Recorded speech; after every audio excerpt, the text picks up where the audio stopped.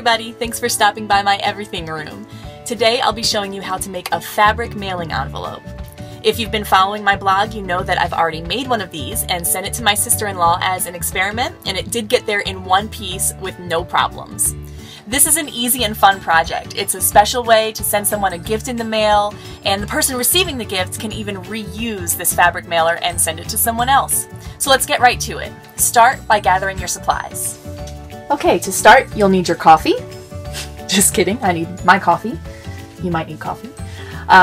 You'll need your sewing machine, needle and thread, some pins, cutting mat, rotary cutter, ruler, 3 pieces of fabric cut out. 2 are quilting cotton that I cut from fat quarters, and this one is felt, but I actually would suggest the fusible iron-on batting. That worked really great for the last mailer that I did. This is just all I have right now is the felt. I think it's going to work fine though. These are each cut at 12 inches by 16 inches, and you can make them whatever size rectangles you want your mailer to be. You're going to need some type of rectangular shape to trace out your window on the front of the mailer, and I just used 4 index cards taped together to trace my rectangular shape. Just remember, whatever size you want it, it's going to be a little bigger than this, and you'll find out why when we start to make it, but your rectangle will be just a little bit bigger than what you've got here. Some Velcro, and whatever paper you're going to use to put your address information on. And I'd also suggest at the end that you have a hand needle and thread so that you can actually do some quick stitching together just to get it secure for when you mail it out. And that's it. Let's get started.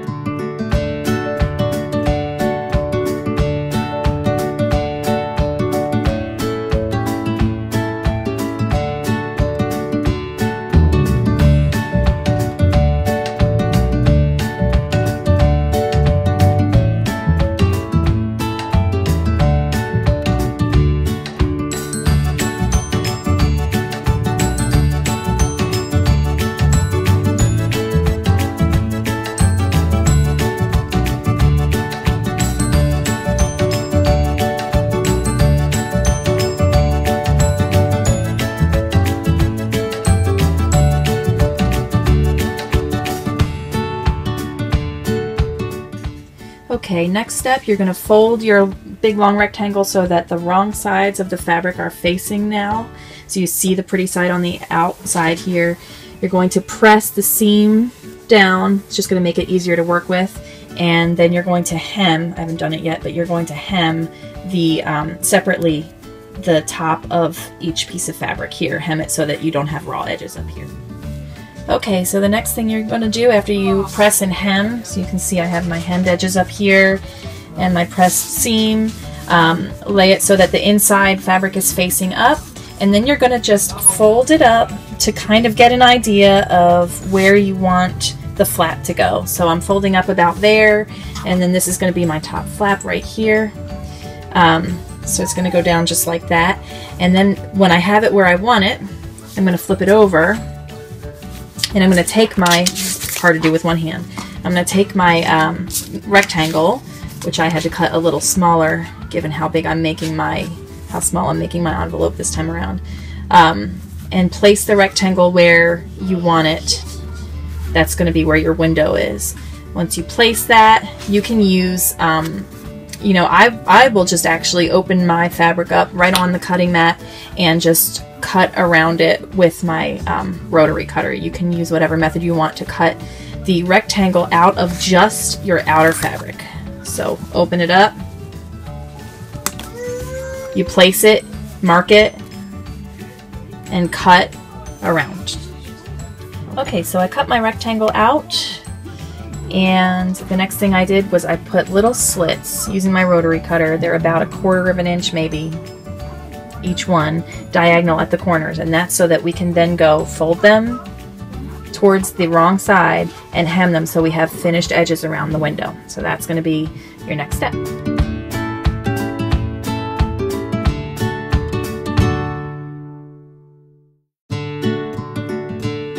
Okay, so what I've been doing is I attached the two fabrics up against each other, pretty side to pretty side. See, there's the ugly side of the window, and there's the pretty side there. And then I'm sewing up the sides, the long sides now. So I'm almost finished that part.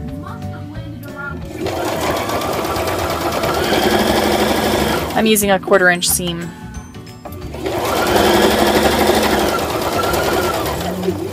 Okay, so now we're going to, we've sewn the sides together, and now we're going to fold it up like this, where we want it folded so that there's a little bit left over for our flap at the top, like that. And what's going to happen is I'm going to actually attach some Velcro in between these two to keep that closed, and I'm also going to do two pieces of Velcro here to keep that closed. But before we do that, we have to sew down the sides one more time to make our pocket for the inside.